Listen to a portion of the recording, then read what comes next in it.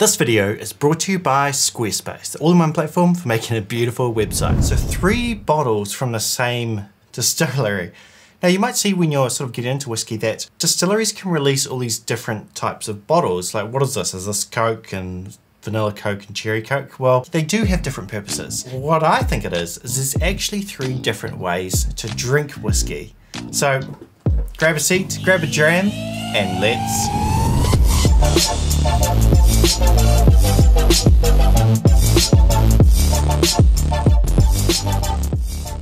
So what are the 3 whiskies that I have in front of me? Well, I've decided to get them all from the same distillery to really highlight the different ways you can use different expressions from the same distillery.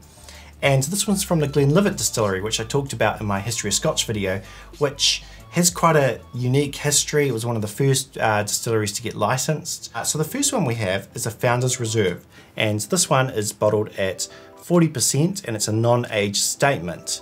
And this one I can get in New Zealand for about $55. The second one is a really common one. You'll probably see this all over the place. It's the Glenlivet 12-year-old.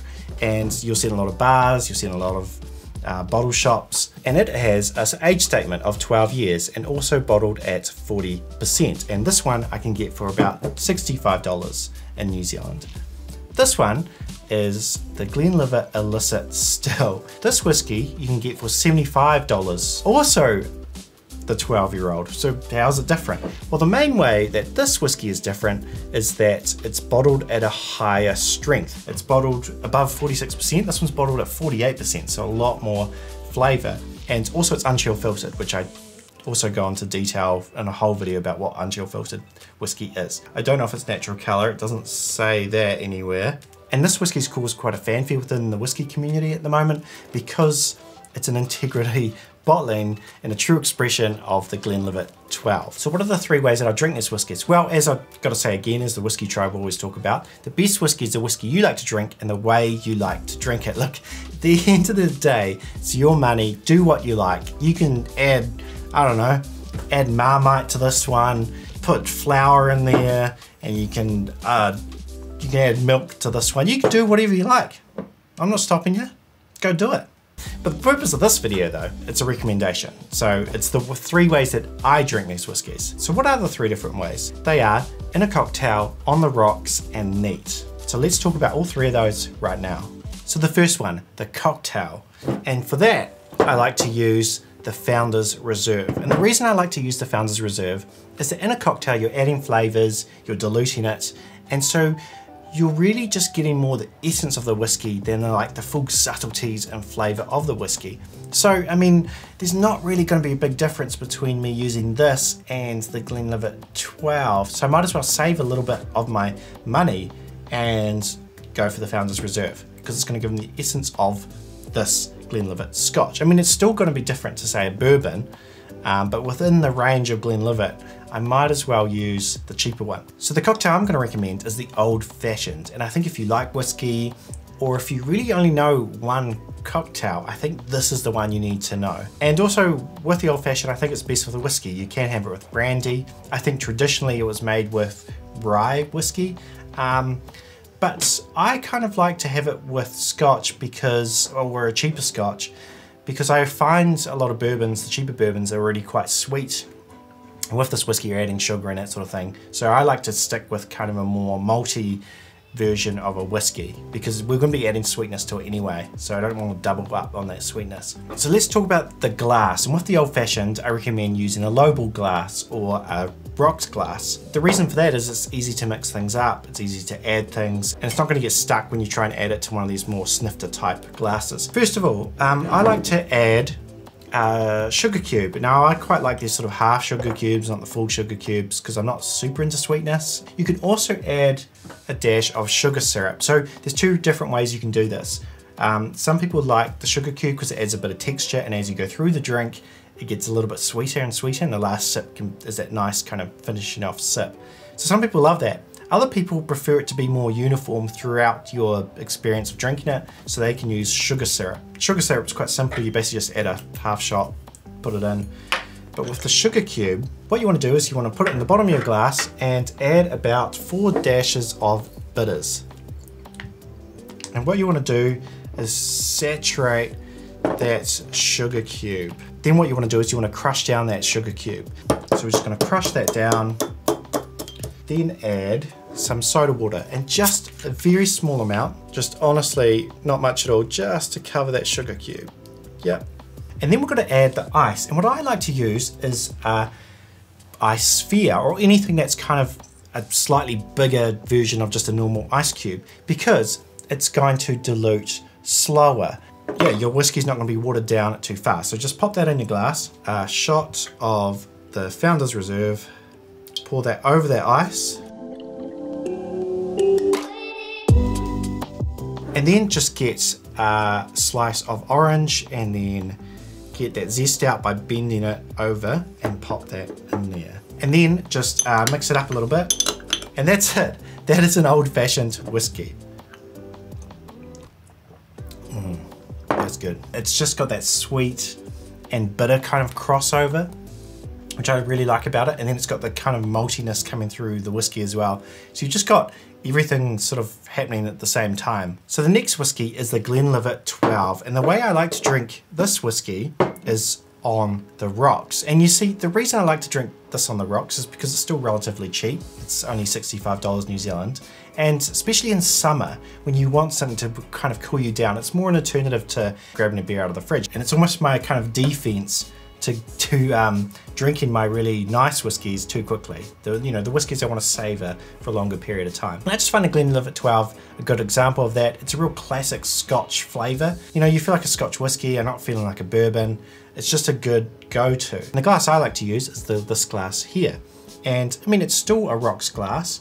You can sort of see the difference. It just has a slightly narrow opening. So if I want to kind of flirt with it and smell it just a little bit, I can, but most of the time I'm just sipping from it. Basically all you're doing is taking a big ice cube and adding that there. Pour yourself a shot of the Glenlivet 12. Add it in, and that's it.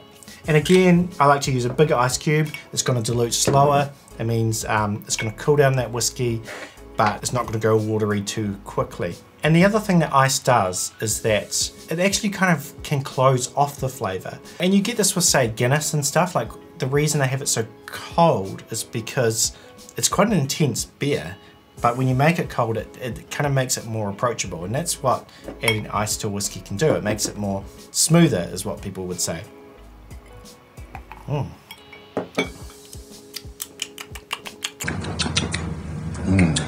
That's a 10. This one, because it's slightly more expensive, but actually not that expensive, to be honest. I mean, $75 is still pretty good value. And again, I'd like to say it again, I really hope they don't discontinue this. It is a nice whiskey.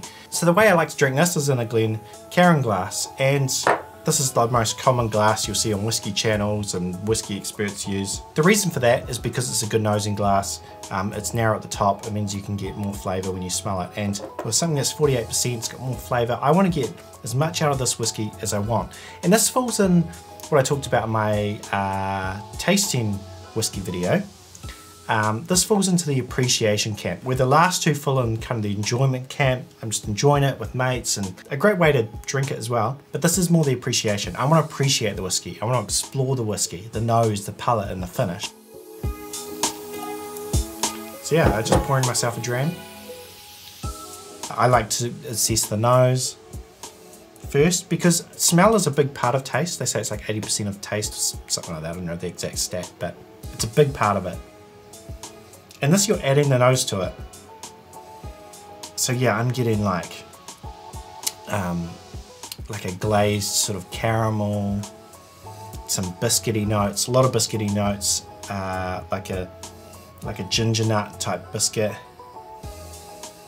and then like some dairy milk chocolate, and there's a little bit of orange and fruit coming through, some pear skins, some apple skin. If you want me to do more kind of whiskey reviews, let me know in the comments. I don't do a lot of whiskey reviews, but thinking about doing it. And then on the palate, it's a really nice mix of savory and sweet, but not too sweet. A decent finish actually, compared to these ones. It sits there in your mouth. Yeah, really nice. I really enjoy this. as I've already said, keep banging on about it. Great way to drink whiskey. But I just want to highlight another level with the whiskey glass and way to drink whiskey. And this one a lot of people haven't really heard of so much. And it is the Blender's 1920s glass. And this is a way to level up your whiskey appreciation again. The main time I use this glass is for like older vintage whiskies, and Eat Smoke Drink, who's been on my channel a couple of times, he likes to use this for those, 30-year-old whiskies or really rare whiskies, especially whiskies that have lost the alcohol content because of the angel share over time. So they could be a lower alcohol strength, but they're really complex. So you really want to make sure you get the most out of the nose as possible. So let's just try this. Yeah, wow. That just turned it up. So there you have it, 3 ways to drink whiskey. You could swap it around. You could put the Founder's Reserve into there and this into there. But I just think in terms of price point, if I'm going to spend a bit more and analyze the flavor, I might as well use that for the neat one. And if it's going to be diluted anyway, I might as well just get the essence of what the whiskey is, the distillery is, and put that into the cocktail. Hope you enjoyed that video. I just want to thank today's sponsor of the video, Squarespace. Squarespace are fantastic. There are 3 reasons why I love them. First one, the domains. You get to choose your own domain, so it makes it personal. You can have it as your own name, you can have it as your business name. It just means it takes care of the domain side. Secondly, it's absolutely beautiful. The websites are kind of pre-designed. You don't need to have a code background, a design background. And it's all just set up and you just choose which one you like. So the third one is that they can take care of your SEO, which means like your tag words and your keywords and all that sort of thing to help you rank on Google. And this was really helpful for me when I was a freelance video editor in London, and I started to get a lot of my work through Google because of the tags and keywords I was using through Squarespace. So it was really helpful and I can vouch for that. So if you want to get 10% off your first website, go to the website squarespace.com/firstfillwhiskey for 10% off. And also you can share that with friends as well and they can get 10% off. So share the link around. So thanks again Squarespace for making this video possible.